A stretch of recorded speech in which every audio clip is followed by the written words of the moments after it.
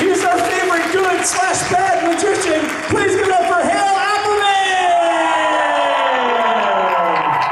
That was a nice run-up. Thank you. That was the most I've run in 17 years. Some people don't realize the length between the door. Yeah, you can kind of wrap around. Okay. People don't realize how much length is there, and they take a slow walk. A lot of length. Yeah, I saw that, and I thought that would be uncomfortable for everyone, probably. Can you hear me here with this that close? Okay, cool. Yeah, unfortunately, we don't have the monitors facing us, but I think they sound pretty good out there. How's everyone doing today? There's some of you who came like 13,000 miles to see me today, which means more than I can actually express. What was the farthest? Who's anyone here in the room that's traveled far? South Africa. What? Wow. Just for him? I am not worthy. Everything. Thank you. Okay, no, cool. No, Ted, like, please, I bow at the shrine of Ted Danson. So. I like that. Being lumped in a category with Ted Danson, that's got to feel pretty good. First time that's ever happened. It's a unique fandom. It's a unique crossover. Magicians. I can only hope. Yeah. I can only wish upon a star. Any other far out way people? Yeah. Oh my God. Indiana. Okay, right. Get up here. Stand up. Sorry, we have to do this. You have to come up.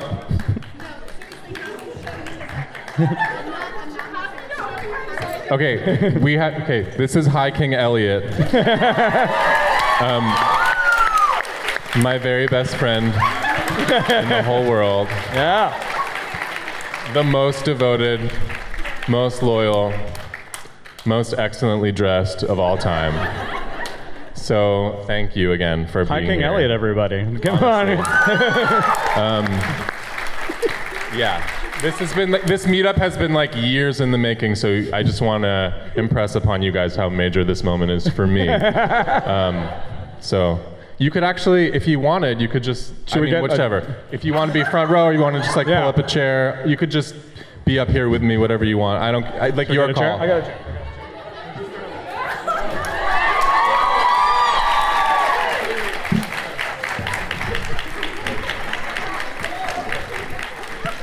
We've gone off the rails. This is what happens when we close down questions. We go off the rails, Hale.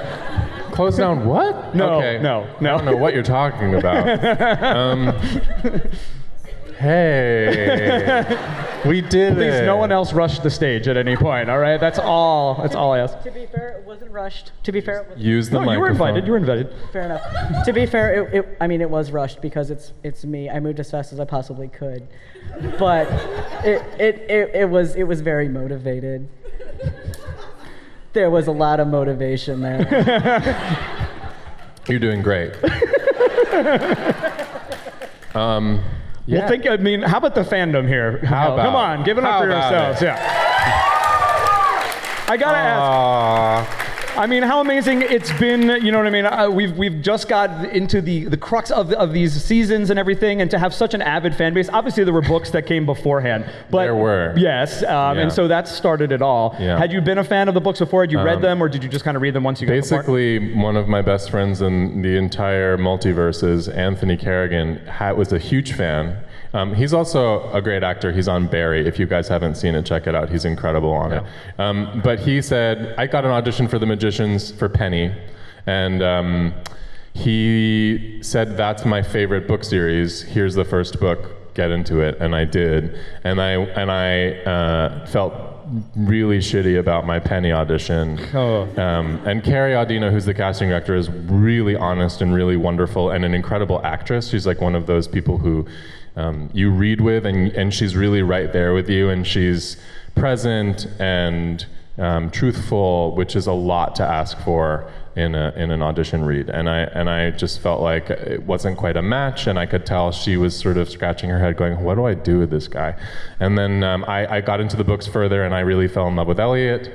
And I really, honestly, I crossed my fingers that I would get called back for him, and sure enough, I think 3 weeks later she called me in, and I think the rest was history. I met Sarah Gamble that day. She was in the room with me, and I just really, really worked my ass off because I really wanted to play him badly, and I knew that it was a great opportunity. And I had been journaling 3 months prior, and I had moved out to LA and was like destitute and just smoking a joint with my friend on the porch and writing in my journal and wistfully looking off into the middle distance. And I wrote a list of characteristics of a character that would inspire me at that moment in my life. And because I was really just auditioning for like CSI New Brunswick, or like whatever. We're not booking it because I was like neither the rapist nor the hero, and they were like, we don't know what to do with you. And so I wrote a lot of adjectives that essentially described Eliot down in my journal, I shit you not. And there was also a double twin ram head planter sitting there. I'm not fucking with you. Whoa. And so that's kind of how I got the part. I imagined it. That's like the, what's the secret? That's the secret, right? That's the secret. You put it out there, you visualize it, and it comes true. I think Kinda. that's it. I mean, I do believe in the law of attraction. I'm a little woo-woo. I'm not ashamed of it, and that's who I am. So there you go. Before, you said you moved out to LA and had coming from New York. I know you studied both in high school at LaGuardia High School, which is a famous performing arts school, and then Carnegie. Oh boy, lots of training. Well, no, I mean, it's interesting to sort of, I'd love to hear about what your initial maybe ideas were about performing. Was it more centered around stage and theater, being around from New York, and then totally. what made you decide to move? Yeah. My mother is a modern dancer, performance artist, clown extraordinaire, and so I really grew up honestly watching her do her own thing in such a very unique way. And I thought everyone's mother was a modern dancer, performance artist, clown, and they're not. Spoiler alert. But I thought it was just the most normal, beautiful thing for her to express herself in the way that she did. And so she was sort of I suppose the person who inspired me the most as a child. And my family loves the theater, and so they would always take me to see Shakespeare plays and Broadway shows, and that was really the kind of planting of the seed for me. And then when I was about 9, I think I did my first summer theater program for kids, and that went well. And so I think I got home from that, and the director of the festival took my mother aside, and she said, I think Hale's talented, and there's one thing that I would say, he keeps giving me direction. And he's right. And so I don't know if I was, but I was pretty hooked at that point. This is the kids' theater? The kids' theater. Yeah. I was 9. I was really, I had a great time. Yeah, I think I played Christopher Columbus with like a big floppy hat and like glasses that were 3 times the size of my face, if you can imagine that. Went great. That was the early years. Yeah, and then I went to all these other places and studied seriously and got into it and dropped out of college to do a movie and did those things and struggled for years and did plays in New York that changed my life. What ultimately, being from New York, having lived there most of your life, what was sort of the impetus that ultimately made you decide, I'm going to take this chance, I'm going to go to LA and see what happens?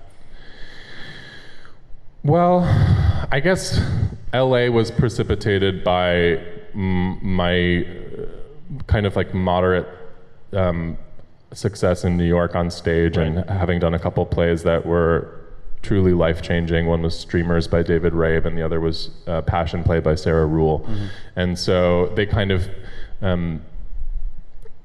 solidified for me all the reasons why I do theater, characters that were multifaceted and spoke to issues that feel close to my heart. And Then it got hard, and then I was in New York, and I was in my mid-20s, and I, didn't have a pot to piss in, and I was really freezing. My feet were cold, literally, and I was like, I gotta go to LA. And it was New York theater is great, and but also sometimes it's a hard game, you know, and theater in New York sometimes bows to film and TV. So honestly, I thought, well, you know, I'm losing to this off-Broadway show to this, you know, soap actor. Maybe I need a TV show or something. Not that I wasn't already interested in film and TV, I was, but theater was sort of my home and my first love. So I thought in order to continue doing great theater roles, I would love to have a little more of an edge. That was my like business brain side, which usually doesn't know what it's doing. But that was truly, so then I came out to LA. That's a good point you say about them. You struggle, you study, you get the audition, and then you lose it, or not, to a film or TV actor. No it's interesting. shade. I love film and TV actors. I'm a film and TV actor. Exactly. Yeah. You should go back to New York. I got to go back to New York and remind them. Hey. Is there a difference between, I mean, there's definitely a difference between stage acting and TV acting, but is there something that stands out to you as liking one over the other, or just different? They're just different processes. Like, you know, TV is incredible, it's the fastest medium. You know, sometimes we shoot 10 to 12 pages a day on our show, which is a lot. On a movie, you might shoot 2 to 5 being a lot for a film, and on stage you rehearse for a month before anyone sees you, and you tell the story from start to finish. And on film and TV, you're mostly shooting out of order. You are probably meeting the person you're naked in bed with, like the day that you shoot that scene. That's always great. And then you're really kind of leaving the door open for spontaneity to really inspire you to deliver a performance that, yes, you've prepared, but that you're also kind of finding in the moment with whoever you're playing with on the day. And on stage, you're really honing and crafting a performance over a longer period of time. So it's just a different beast. Do you have any good meeting the person you're going to be naked in bed with stories for us here as the fans? Just stuck out. No. I don't. Just a mild setup. Just a mild. Mum's the word.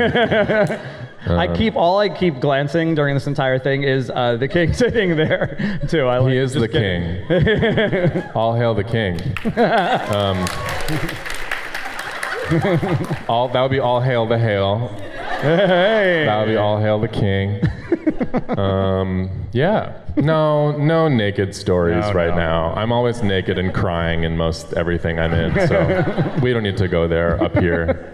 Tell me a little bit about, though, going back to, you said the descriptive words that you were using in your journal and how that kind of led into your character. Yeah. You know, how much about that process, you know, because I know people are always interested in, you know, we're reading this character on the page, and we're kind of formulating an idea of in our heads, right? And then an actor comes in, and I think I would speak for everyone in saying you've done an excellent job of portraying the Eliot that we all kind of pictured. And I wonder...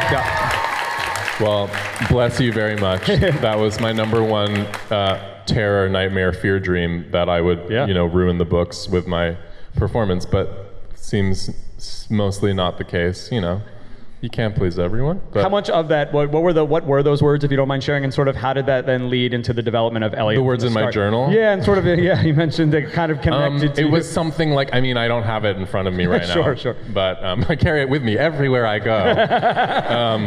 I'm glad you asked. It's in my phone. Yes, he actually has it. Branded to his soul. It was like, I want to play an adventurous, sexually fluid, witty dandy who has royal blood and wears incredible costumes and swashbuckles and becomes a hero of his own story. It was something like that. It was like a long list. It was like a page and a half, but those were kind of like things like that. And was there a lot of changes, you know, when a new show is coming about, you know, how was that process of creating those characters, you know, with the writers in the room and everything, like up front, working with the other actors, anything that you changed or tweaked, or was it kind of just like changed or tweaked from the books, or that we just, our process together exploring your process, you know, Sarah Gamble is very open to casting people she really believes in, and then really letting us kind of run wild with whatever it is that they concoct in the writer's room. So she kind of let me do my own thing with it. There wasn't like a like a clamp on my creative process in that way. It was very much, we cast you for a reason. Like, we do what we do in the writer's room and you do what you do on set. Is kind of sort of, you know, she's very free that way, which is lovely for, as an actor. And unusual on television, particularly, I think, because oftentimes there's a lot of, you know, producers on set kind of breathing down the neck of the production. No shade to producers, love them, but you know, but there's sometimes there's checks and balances in place which sometimes can thwart the creative process. Yeah. And you know, the hardest thing on our show is just that it moves really fast, and you have to figure shit out in like 5 minutes, and you sometimes get 2 takes and that's it, and like good luck, you know, being excited about that performance. But sometimes it, you know, I'm gonna stop talking now. I think that was about the end. No, I just, you know, it's just, you know, it's how fast and how believable can you be in like fantastical, unusual circumstances that most anybody would never have to play. Yeah. Like, you know, I think the other day, I think I did a scene with someone who was a ghost, like hanging from a tree, and like, like what? Yeah. And it, you know, it was kind of like off the cuff, you know. Yeah. So to kind of get into it. Like huge stakes, but then also like, you know, off the cuff dialogue, you know. Oh, hey, how's it going? You know. You mentioned, I mean, it's nice, like you said, to have that creative freedom up front, because oftentimes there's producers or, you know, people kind of breathing down your necks, and the writers' necks, and the creators. There were, and you mentioned some changes. Were there things that changed from the books that were up front that you liked or didn't like, or things that you have learned as the past seasons have kind of gone that stick out to you as particularly memorable? Or? Well, I knew that the relationships were pretty well defined in the book by Lev Grossman, who is a genius, who I do adore and love. You know, I really took his blueprint seriously when we were creating the show from the ground up, and wanted to make sure that my connection to the actors playing you know, Quentin and Margo particularly were specifically drawn and inspired from Lev's descriptions in the novel. So I really did everything I could to mirror that and honor the, you know, source material. Was there a particular arc or scene or from any of the seasons that you feel like, and this kind of came up in our little discussion beforehand, particularly defines like Eliot as you see him completely embodied?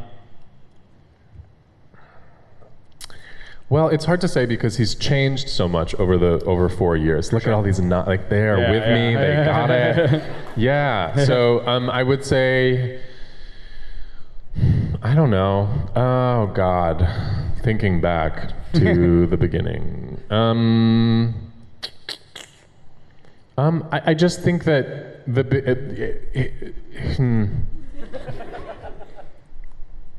what defined him in season 1? I don't know. I guess I just remember being I remember the moment that Summer and I were entwined on this weird kind of like daybed sofa thing, and we were like staring at Quentin and like lusting after him casually, and thinking like that was a moment that sort of set up both their relationship and foreshadowed our relationship with Quentin as well. But that's more about relationship. I don't know. Also, I will say, just in terms of building from the ground up and creating the character, my biggest, you know, inspiration and ally outside of Lev Grossman's, you know, text was our costume designer Magali Judasky, who's an absolute genius. She did, I don't know if you guys know the Luc Besson movie Leon the Professional, but she did that. She did Armageddon. She's been around forever, and she is my #1 hero and inspiration on the show. And literally every look that Eliot had in season 1, we were talking about specifically. We mixed and matched vests and ties and whatever we thought. But the conversation was open, and it was about where Eliot is at emotionally and how what he's wearing actually reflects what's going on with him, and how he wants to be perceived by the outside world. Cool. And sometimes how he's doing internally, and that being an expression of that as well. So as the season progresses and he kind of falls into this downward drug spiral, you'll notice that the outfits kind of develop and change in tandem with that, which was intentional.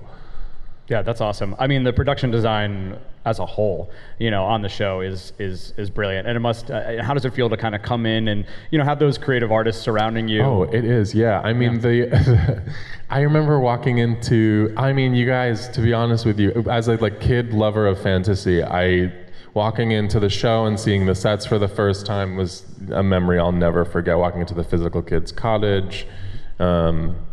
The boat, when they built the boat, I was like, are you fucking kidding me? I get a boat. I get a flying boat. I get a kingdom. I get a boat. I get a really cool dorm, which is better than any dorm I've ever seen. Who's got a mom jean chair in their dorm? I do. So... who's got a tree growing out of their boat? I do. Yeah. So yeah, I really, I'm blown away by the production design overall, truly, and definitely inspires the kid in me that grew up loving this stuff to begin with. Yeah, it's amazing to then see it just come to light or come to fruition. You know what I mean? Is there? I mean, people jokingly always ask. You mentioned the outfits and everything, and people. One of the sort of cliche questions is, "What have you taken one? Have you taken one home that you or the outfit that you enjoy the most?" I have. At the end of season 1, there Eliot goes to Fillory and he wears this dynamite beige tan long coat. And I didn't keep it, unfortunately. But I did keep there's kind of an off pink kind of lavender vest that I wore. And I have one of those, and I have a pair of those pants, which are, I think, Zara or something. But they fit really nicely and they feel really soft, so I kept them. And then... No, I don't. I didn't. There's things that I'm keeping track of that I really. There's this very open, beautiful velvet black gown robe that I wore in season 3, and under it there's the very, very bedazzled red and gold schmuck. I don't know what to call it. And I would very much like the black cloak because it's really incredible and it has gold piping on thin plate. It's really exceptionally beautiful. Anyway, yeah. I'm doing this mostly for so boring. I'm sorry. No. They're into it. Oh, you guys are so cute. Oh my god. Damn. I just want to hear you talk about whatever. Anyway, yeah, sure, we could talk about whatever. Well, I'd love to. You talked about the different ways that Eliot has changed. Nothing more dramatic and as drastic as the last season, I think. As now turning completely, being taken over by a different entity. Sure. So not Eliot. Even season Eliot 2 himself. is big for him. I mean, he became a king, didn't know what to do with it, and then finally rose to the occasion at the 11th hour. So I think that's sort of up there maybe. But yes, being inhabited by a demon monster baby child. Yeah. With close to no empathy or impulse control can change things in one's mindset. How enjoyable was that, being able to kind of take that turn as an actor to portray a villain? It was actually exciting because I felt not that I'm ever on autopilot, because I'm always trying to figure out how to shake up scenes with Eliot, but there were ways in which I felt like taking a break from Eliot for a little while was healthy, because it allowed me to kind of flex other muscles as an actor, and the opportunity to play the monster was just, I thought, a great one. And but it was also very important to me that I humanize him in some way and make him misunderstood and not just a kind of villain for the sake of it. I knew that there needed to be kind of something that he was searching for and something broken internally in him, or that he had been sort of left alone by the very people that probably should have been taking care of him, and that was sort of at the core of his need to feel close to Quentin, or close to one other person specifically. Did you guys ever see Let the Right One In? Do you know that movie? I thought about that movie a little bit, about how the monster kind of needed one person to do his bidding and or take care of him, be both a servant and a parent at the same time. that like need for closeness, but also that need to kind of delegate orders in like a very monstrous, like cereal eating way. Yeah.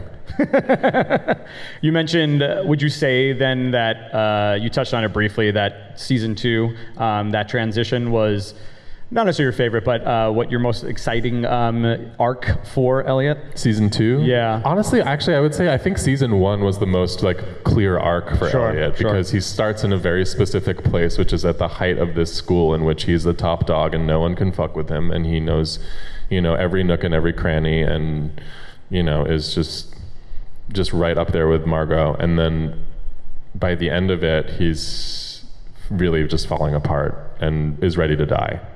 Yeah. So that's like a pretty significant area to cover. For sure. Yeah. Well, I speak for the fans when I say we love the musical episodes. Am I right, everybody? Oh, boy. I would just love to hear... Yeah. Well, it's sort of how that, like, where did it come from? Like, where was the sort of inception of this idea? No idea. It came from John McNamara. He's he loves musicals, and I thought actually season 1, the Taylor Swift musical, was maybe the most, to me, the weirdest, and in a way, the funniest, and most kind of ingenious thing, because it was Quentin, who is not a singer, who then is belting Taylor Swift in an effort to get inside the psychic's head so that he could, it's that you have to watch the show, guys. I don't know. It's like, in order to simultaneously annoy and get Penny to rescue him, he annoys him by he puts on a impromptu shake it off in the mental institution. I mean, it's just like, what the fuck? So I thought, but I loved that. And then I was, the Les Mis thing happened way at the last 11th hour, John McNamara. I said, I love Princess Bride, and I'm still too shy to say hi to Carrie Elwes, so I'm going to have to do that before this weekend is over. Yeah, we can get you a photo pass, I think. Oh, no. No. Definitely not, no. Give it to him, though. But I'm just saying, if I can get, like, the courage and the 2.5 hours of makeup to come meet you, I'm cheering on this Carrie Ellis thing. It's got to happen. Okay. I'll take that. All right. Okay. Well, maybe I will. But if you want a group up, I'm in. Okay. But seriously, give him the photo op. Where were we? We're talking about the segue, how this. Oh, the musicals, right? Yeah. So Les Mis, right? So I said I really want to swashbuckle, like there we go. The Dread Pirate Roberts and Inigo Montoya at some point. Can you please make that happen for me on the show before it's over? Please, please, please, please, please. And they were like, yeah. And then they wrote that episode, and then John said, oh, and by the way, you're going to be singing One Day More from Les Mis, like whilst swashbuckling. So that was a lot for me, because I wasn't prepared to do, and I was like, I did stage combat in high school and college, but can I get a lesson? I got 3. I was rolling over doing forward, I'm not to brag, doing forward rolls over my sword, It's like, it's pretty easy. Yeah. But I did it, and I had a great time doing it. And then the kind of the musical element was the last minute addition, so I was not. So yeah, I had to kind of make that happen very quickly. So you were directing people at 9 years old, and you're directing them still, and they're listening, which is Am nice. I directing them? Well, no, I mean you gave a direction, they listened, and they took it. Oh, it was a pretty please, mom and dad. Can I? It wasn't like a this is no, I don't have that kind of power. No. You mentioned the stage combat. Oh, yeah. But not getting too much of it, but doing it previously. Yeah. What's all that about? And have you gotten? Oh, I don't know. I mean, in high school, we just tumbled around on mats and pretended to kill each other. It was fun. The way you do it. No, but it was it was a designated course. I went to the Performing Arts High School, and it was fun. It was mostly fun and not that technical. And then in college, there's more technical things that happen with swords and blades and how to, how to sword and dagger. Well, getting back to that sort of like being a fan of fantasy, it must have been fun to, utilize some of the fun stuff you had learned, but then also get like this, these professional stunt trainers in there. And so it was good. No, in Vancouver, I had I think 3 or 4 lessons with Tom. Last name is eluding me, which is bad, but he's wonderful. Tom, if you're out there, I love you. If you're watching this, Tom, are you in the audience? Yeah, Tom. Yeah, Tom's not here. So so he was good, and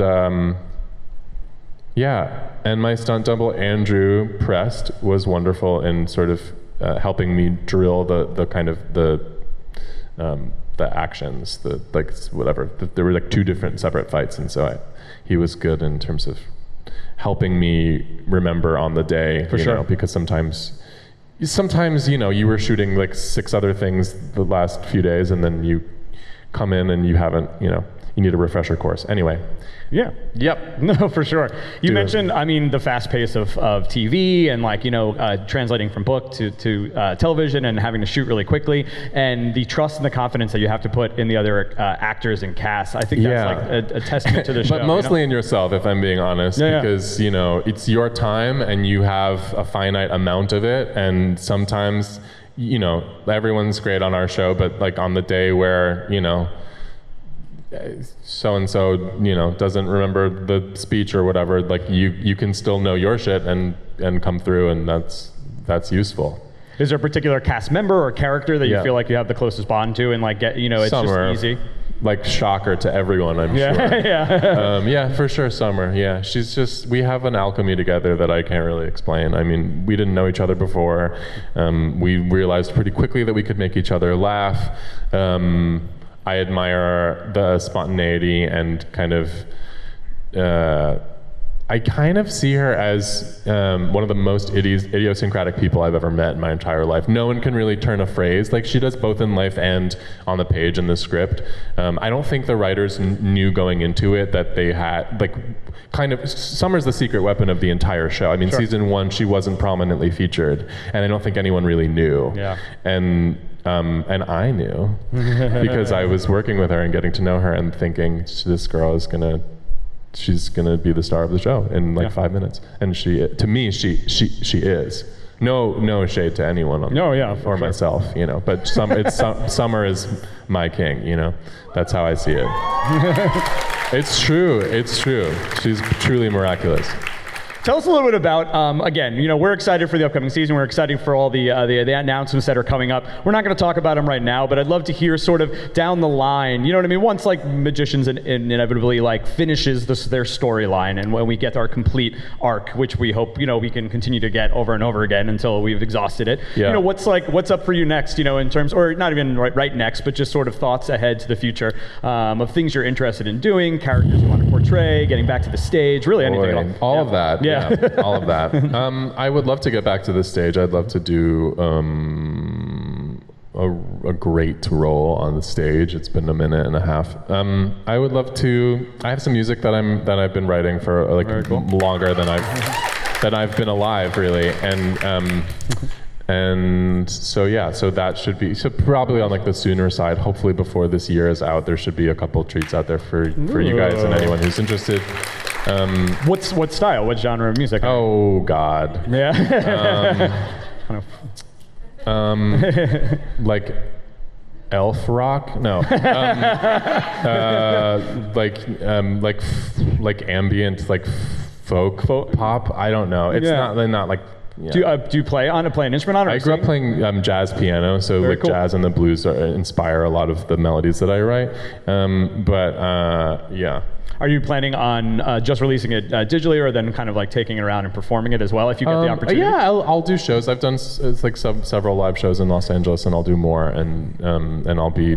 I don't know. I don't know. I just to me this is sort of music is a thing that saved me when I was struggling to work as an actor, and is a pure expression of my creativity in a way that I actually haven't like done yet. So I'm excited about that, more for like selfishly, like for myself, For sure. than like to like, you know, like take over the music industry. Like I'm a realist, but I also, you know, I'm passionate about songwriting and singing. Are there other interests, you know, things that you like to do on your downtime, you know, when not on set? You know, you mentioned writing music. Any other sort of little things that you enjoy doing? No, that's it. That's it. No, I like, you know, gazing into the sky. Yeah. And like, you know, like Nice. It's nice. like long walks on the beach. Yeah, and of course. What do you like? What do I like? Oh my gosh. In my free time, I actually write fan fiction, which please don't read that. Oh yeah. That's a great point. If you guys want some, oh god, I shouldn't say Have you this. seen the artwork? There's beautiful artwork. Oh, there's like the most incredible artwork I've ever seen. Yeah. I mean, truly, more time and effort went into like some of the fan art than I don't know what. Then went into building the walls of these here convention halls. Have you seen? Has there been a particular art or like fanfic that you like noticed that has particularly stood out to you? All right, I'm just gonna say it. If y'all like some Eliot porn, you should check out at ZE_PICT. I think it's like NSFW, not safe for work. Don't bring it to your kids. It's all there. How does it feel to come upon this and discover it, being just I'm fine with it. Like, I don't know. Like, Sarah's like, this makes me uncomfortable. I feel protective of you. And I'm like, nah, it's a drawing. It's a drawing of a dick inspired by the character that Lev created, you know, who happens to have my face. You know? It's like, okay, you know, what am I going to do? Like, no, he is incredible. Love you if you're listening out there. Yeah. Anyway. What about just besides the sort of the kind of extremes, you know, even like you here today, you know what I mean? Just seeing your character envisioned by fans. How does it feel as the actor? Good. Yeah, that portrays them. So good. Yeah. Honestly, the best, most, just all of that. Yeah. And you know, you guys, when you come and you share with me, I don't know, the reasons why the show is important to you or why Eliot is important to me, I hear it and I feel it, and it actually moves me tremendously. So thank you, and thank you. Truly. Yeah, and let's all, we're out of time, but let's please thank Hale Appleman for joining us today. One more big round of applause. Thanks for watching all the way to the end. You can subscribe here to subscribe to the channel. There's more videos off to the left. Mr. J says, don't forget to ring that bell button for more notifications.